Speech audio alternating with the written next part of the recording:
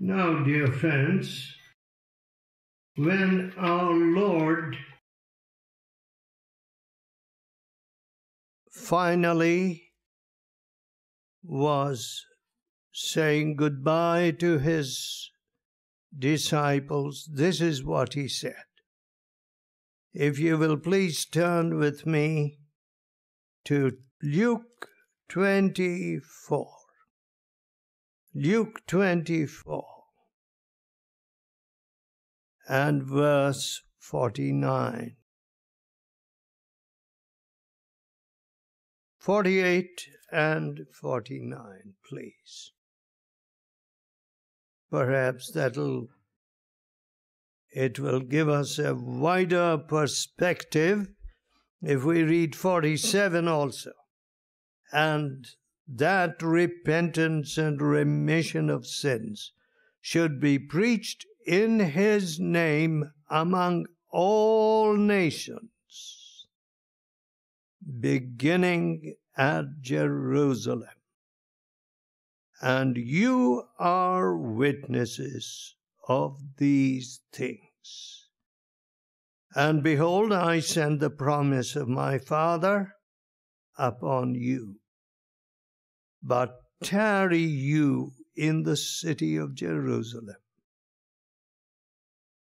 until you be endued with power from on high. You know, my dear friends, no commander likes to send his forces in an ill-equipped manner into the battle. One of the tragedies of the last war was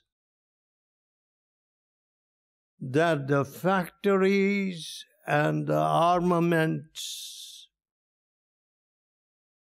of Britain, when Hitler was poised to cross the channel crossing is very short. You do it by boat or by hovercraft, and it's very short.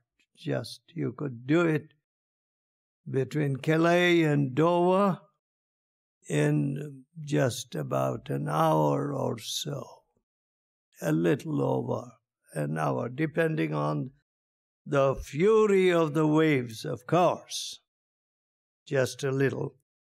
Now, short of armaments, short of courage, short of firepower,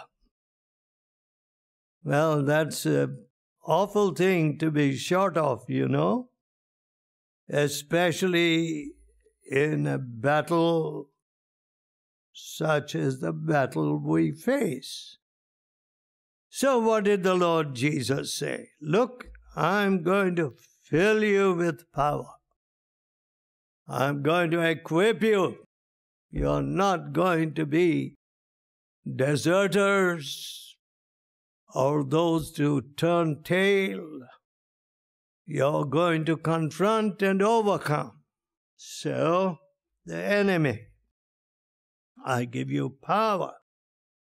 So, friends, what was the sequel of this?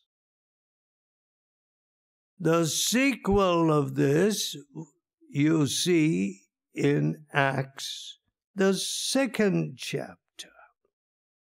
In Acts, the 2nd chapter, we shall just note a few things here.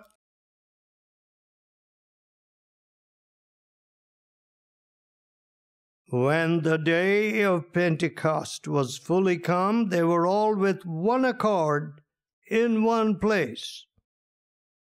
They were not at sixes and sevens. You see? They were not at cross purposes. They were with one accord. One of the things that I have always insisted upon in our worldwide work. There should be unanimity, like the early church. There should not be this fellow squeaking up here and that fellow saying something else, and so on and so forth. But that there should be a unanimity, one heart. Because if God is guiding us, there should be one thought, one direction.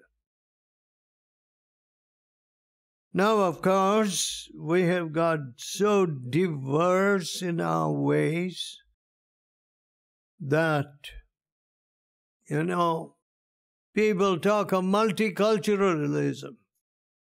So people from various cultures, how can they think alike? You will see how from the start, the early church comprised of people who were drawn in from every nation. So as they were there in prayer, second verse, suddenly there came a sound from heaven as of a rushing mighty wind, and it filled all the house where they were sitting. A rushing mighty wind.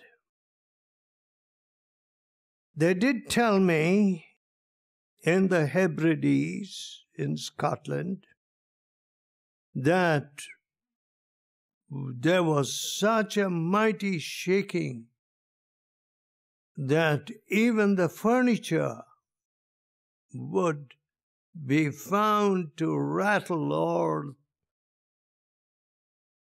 the china in the sideboard.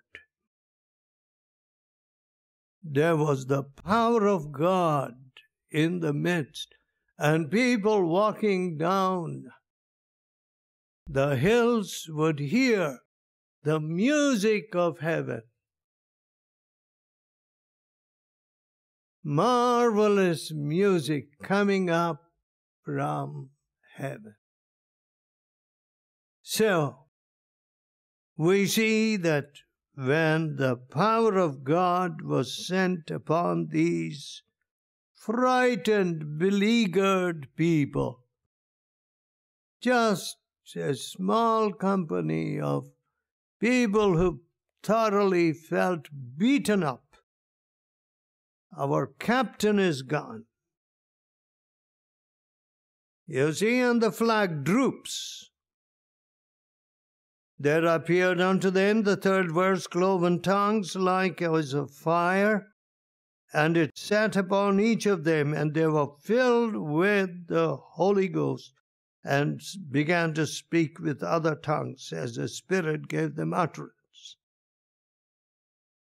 You see, folks, and in this great multitude, there was great amazement as people came round and said, "Hey, what? Here are men talking our languages, and we are from far away. We have just come here for this, to worship.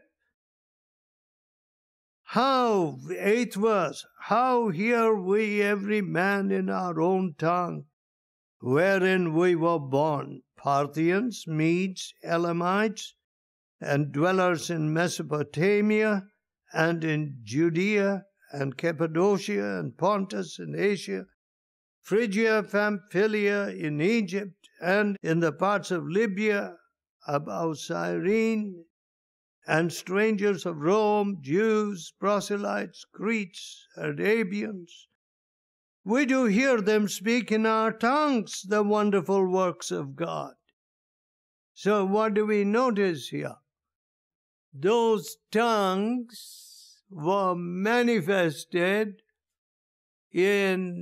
to people to understand the mighty works of God. which otherwise they would not have heard. They were not just meant as a decoration or some kind of emblem of acceptance.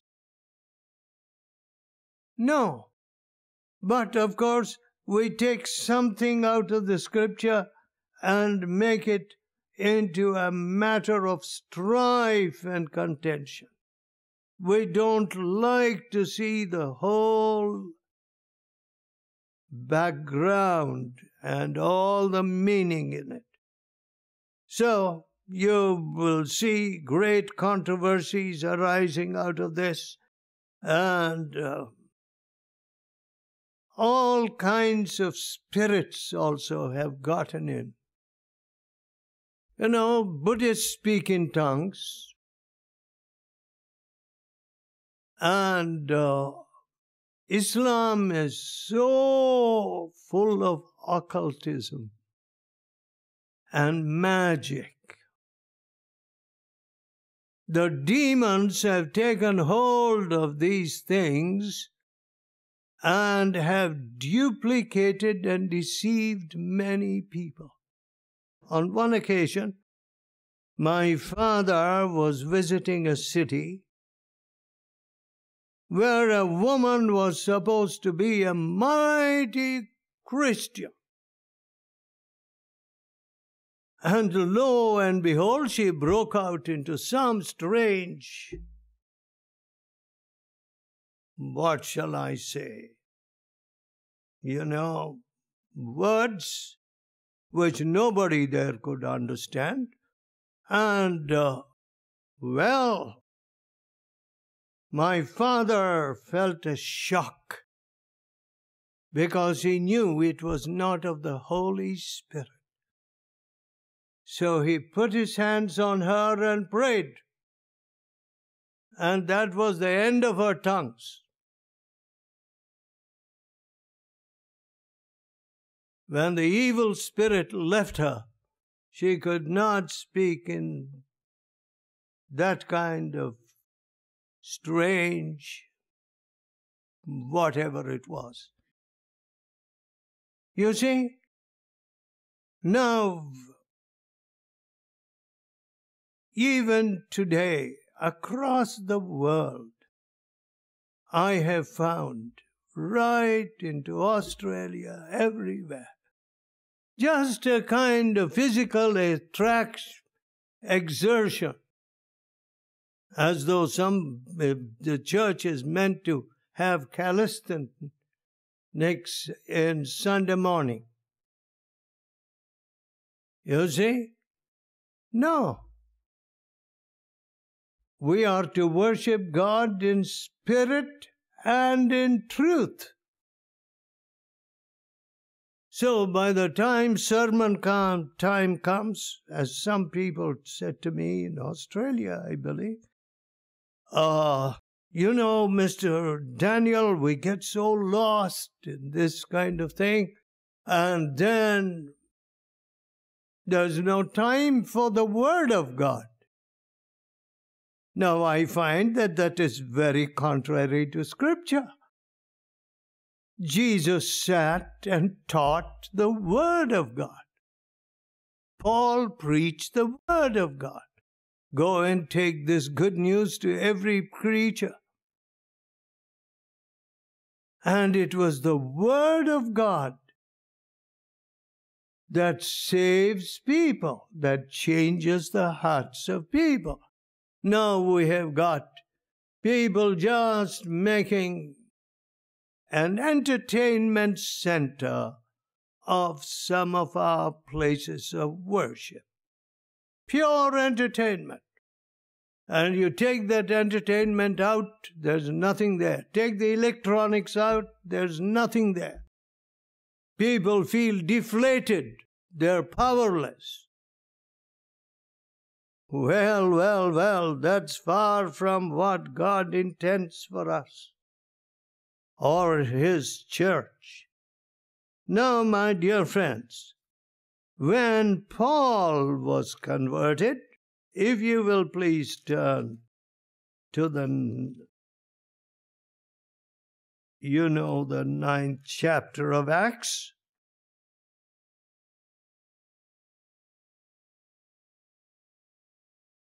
Ninth chapter and the 17th verse. And Ananias went his way and entered into the house, and putting his hands on him said, Brother Saul, the Lord, even Jesus, which appeared unto you in the way as thou camest, hath sent me, that thou mightest receive your sight and be filled with the Holy Ghost. You see, folks, be filled with the Holy Ghost. Now, it is the promise of God, of Jesus. If you turn to John 14 chapter, you will notice how the Lord Jesus Christ gave us very clear marks or markings by which we discern the Holy Spirit. The 14th chapter and 16 and 17. And I will pray the Father, and he shall give you another Comforter, that he may abide with you forever. You see, when the Lord Jesus Christ left, was there to be a vacuum? The captain is gone. See, the object of our worship is gone. So what? There's nothing more to be done. No, Jesus said, I want the Holy Spirit who will come after me to abide with you forever, that he may abide with you forever, even the Spirit of truth, whom the world cannot receive.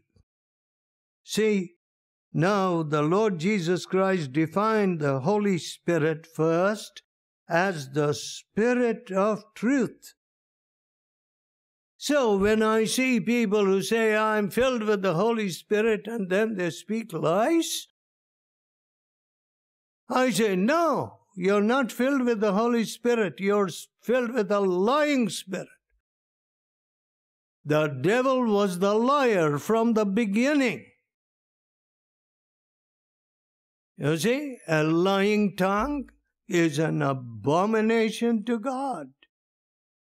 See how freely lies used to come to my mouth.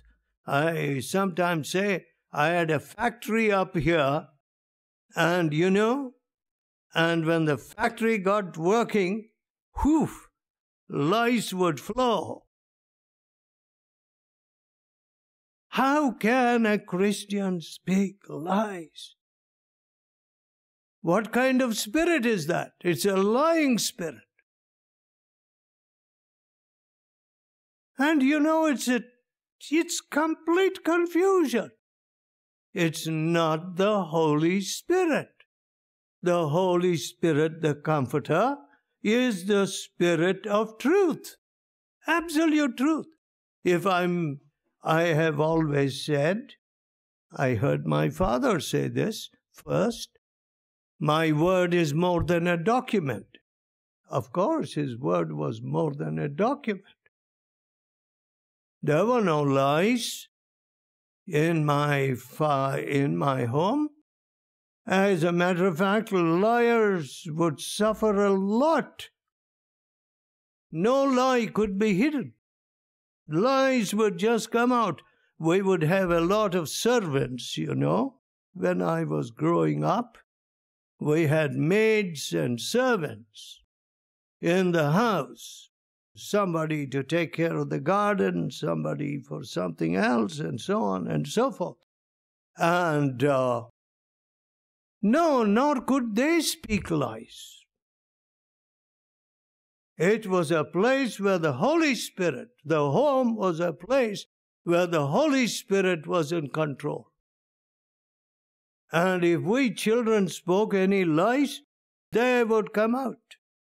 My father at the family altar would take some scripture, and just our family prayer was a very short time together as a family, which of course was never missed on any account. The family altar. And there, when my father would take some scripture and just expound it a little, I would be like a cat on hot bricks, because I would say, somebody has been telling Daddy all that I have been doing.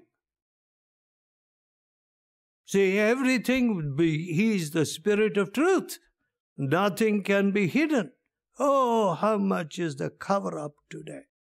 And we need commissions. You know, if it was Britain, you would call it a royal commission to investigate something. Or you would have to call a group of senators and get them into a committee. Hey, look into this matter. Does this matter require impeachment or what? And so on. And by the time millions of dollars are spent, no truth really comes out. And even if it comes out, nobody has the courage to say, wrong is wrong and right is right. What's the good of all that expenditure of time? Hot air. Because the Spirit of truth is not there, evidently. It's a lot of cover-up. You can't build a country on cover-up. You can't build a corporation on cover-up. You can't build a family on cover-up. You can't build your life on cover-up. He is the Spirit of truth.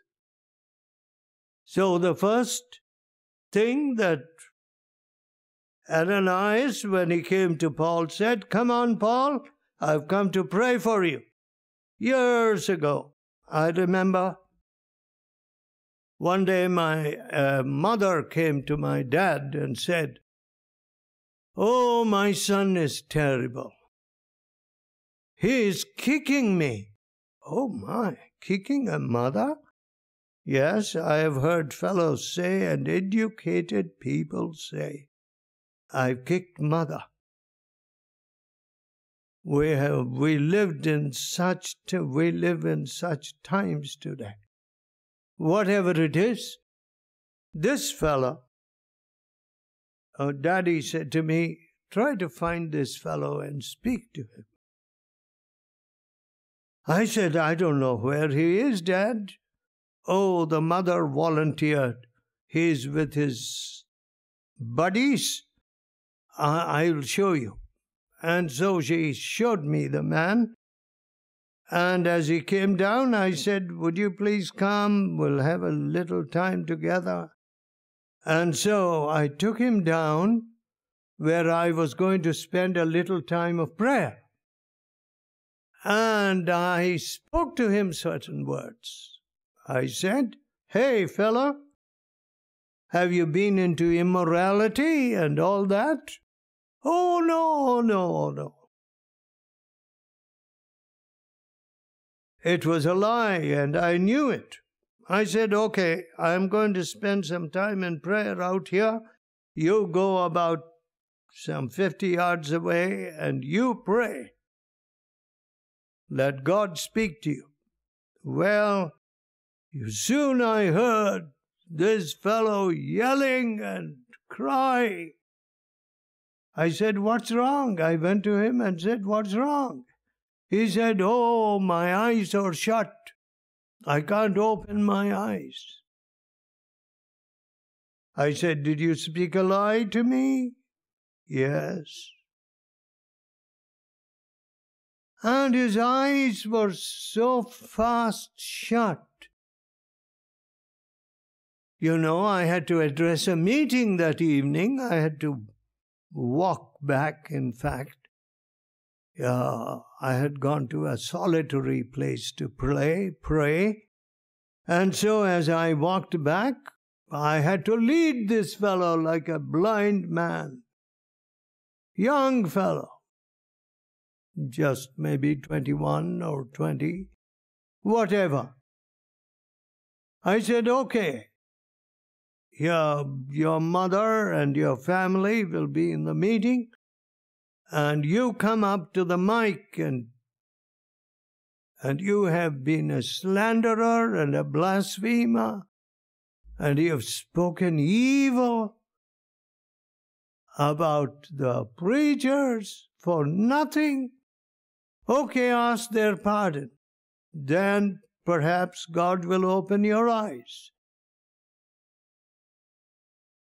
So finally I took him to the mic. He groped and took hold of the mic and said, I must ask pardon of my sister, my mother, because I did them much evil and I've slandered so many of you.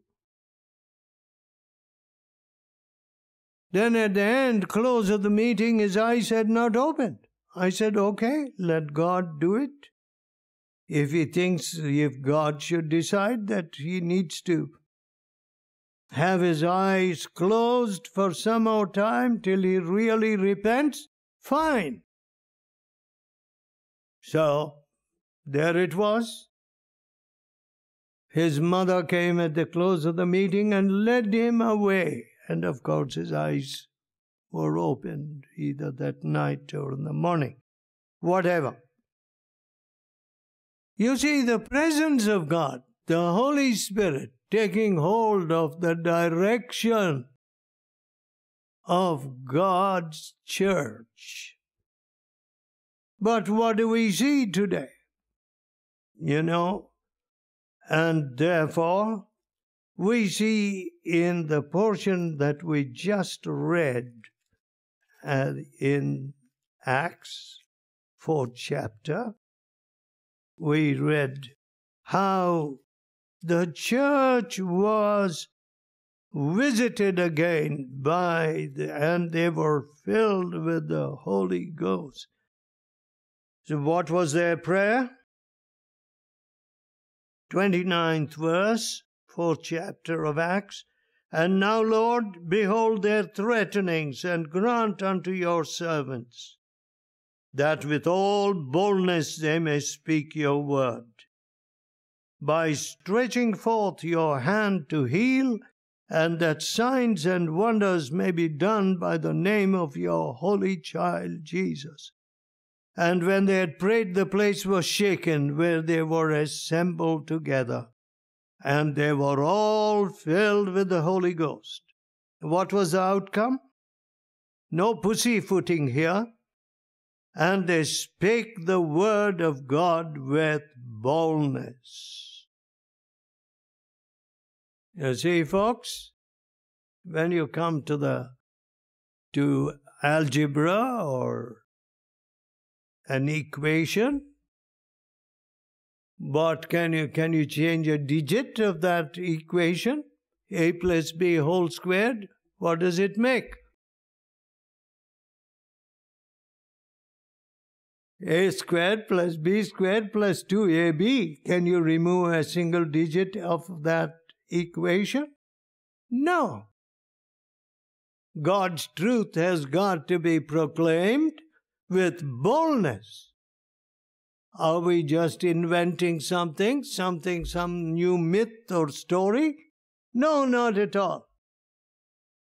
You see, when I dwell on the history of the United States, my heart is always stirred. A hidden history today. When in the reign of James, it was found in England that these men who wanted to worship God in freedom could not do so. A group of them went out to Holland under Robert Brown. But in Holland, they saw such pluralism, anything goes. Modern Amsterdam is the worst city in Europe. Anything goes. My, how dreadful.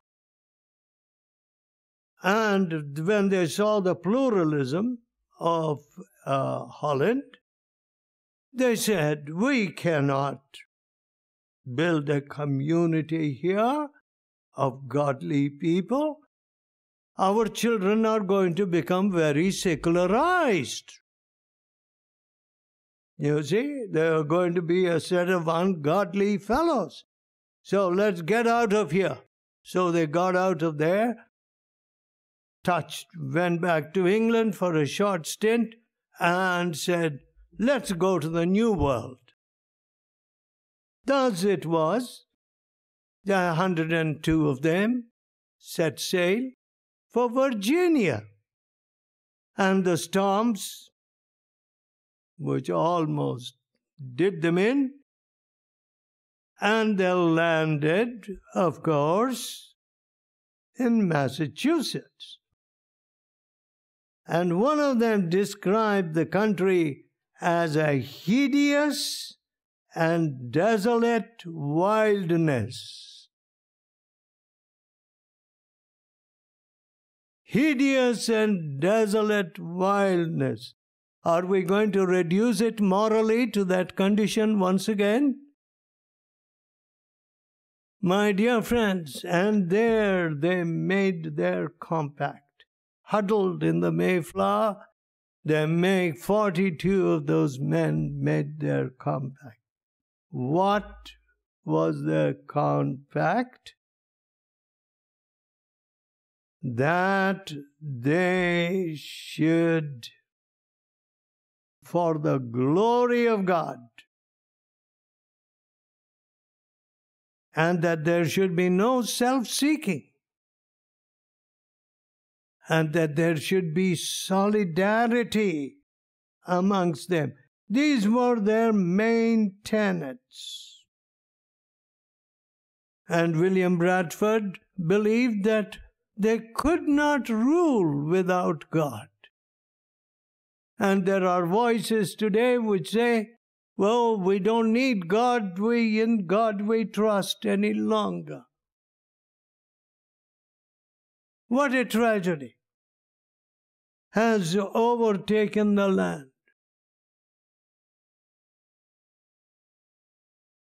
So, when the second president of the United States, John Adams, went to Harvard,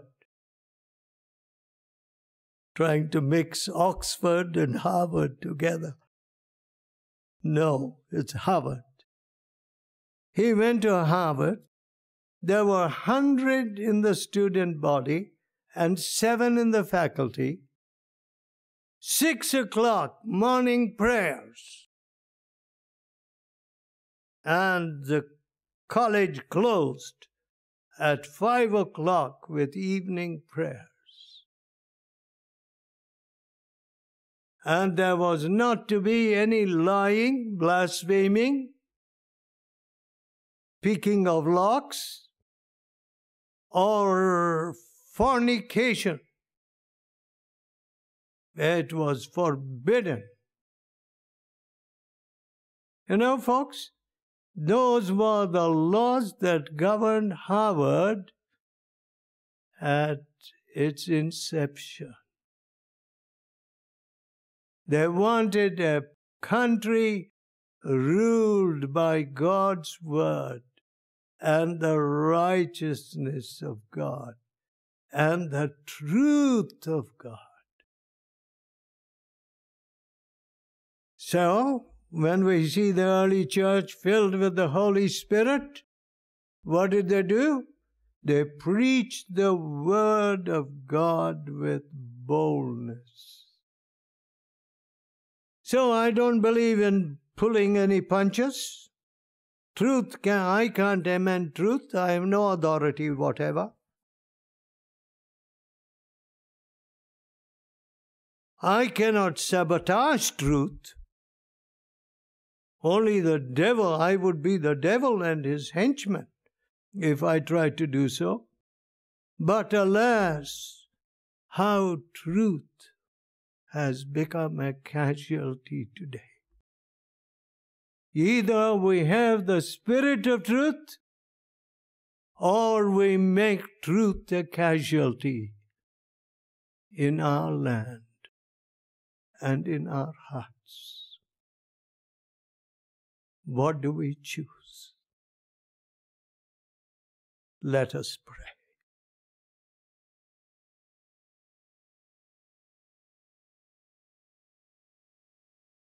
Oh, precious Lord, what shall we choose? We dare not choose the devil to be our father. And yet there are so many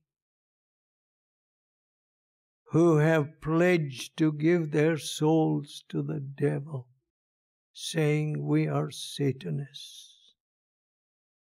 Have mercy upon them. And I thank you that some of these Satanists in England and out here are turning to you, seeing the void and the emptiness which Satanism and the oppression and the pain which Satanism has brought to them. Have mercy upon some of our boys and girls exposed to these things in our schools, O God. And some of these things which are being promulgated by all these books on magic and Harry Potter stuff and all that kind of thing. As though that is the kind of best education that can be imparted to nations which are already plunged deep in the abysm of untruth.